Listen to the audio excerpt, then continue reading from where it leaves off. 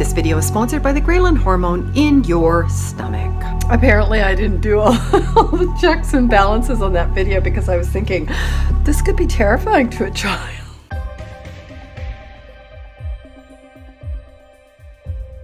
How can you look at me and beg me to eat you like that? That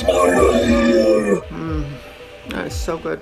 Don't you see how absolutely adorable you are?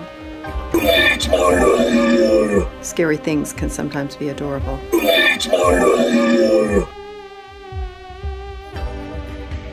If the hormone grehlin could talk, and if it looked like an egg, what would it say? You are getting hungry. That's kind of what I wanted to know today. Baby, don't understand. Why is Mr. Grehlin always trying to make me hungry? Come and eat me. Why is Mr. Grehlin always trying to make me eat? Eat me. Mr. Grehlin is a hormone in your body. Mr. Grehlin's job is to let you know when it's time to eat. Eat me.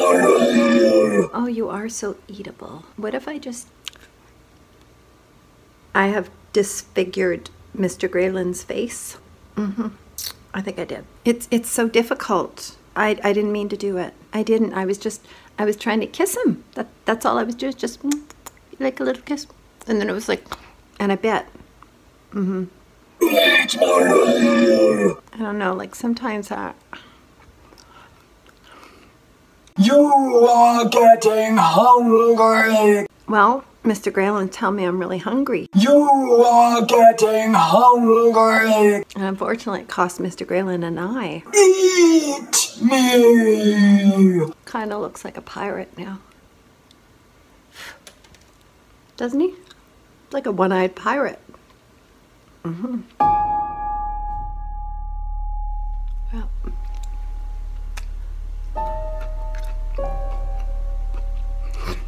I just realized how traumatizing this video. Oh my god.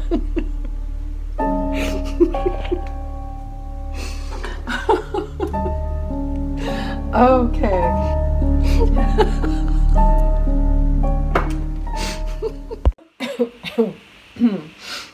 Trauma aside, have you ever given your child just a plain hard-boiled egg and maybe some olives and some bacon and like tell them to go to work, make some artwork that they can eat?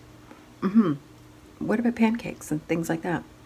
How do you help your child, and maybe even your inner child, to get creative, like in a very, very fun way that has nothing to do with like, oh, everybody said it looks beautiful and tasted delicious. No, this is for you and your own entertainment, because you need to be your first audience, because if you're not, you're just going to take everything too seriously. And as I know in life, not good for your mental health or your emotional health.